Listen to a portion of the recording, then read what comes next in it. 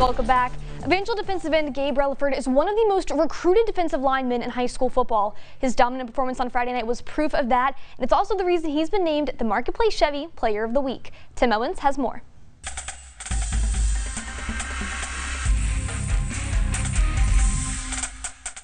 He won 14 state championships here, and all 14 of them have been built on defense. Once again, Evangel has a stout defense. They're giving up just 16 points per game, and the leader on that side of the ball is defensive end Gabe Reliford. If you're to put all the virtues that you want from a great athlete, a great football player, a great defensive end, and just drop them all in the hat, then everyone you picked out would be right.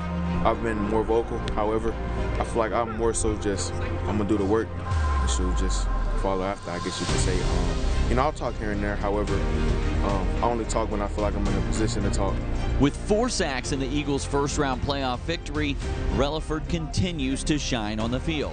He credits the success to the extra work he puts in. Outside of practice, just practicing things that may happen in the game, like the sack I had over here. When I shuffled down and then, chased them down, I practiced that after school. Reliford says the players on the team have a close-knit relationship, and that makes the Eagles a tough out in the playoffs. Denny Duran agrees. It's hard to beat a good football team, but it's even harder to beat a good family. And these guys are family. They love each other. Thanks, Tim. Gabe will now be eligible for the Marketplace Chevy Athlete of the Year Award, which comes with the $2,500 scholarship. The Athlete of the Year banquet will take place in May of 2024.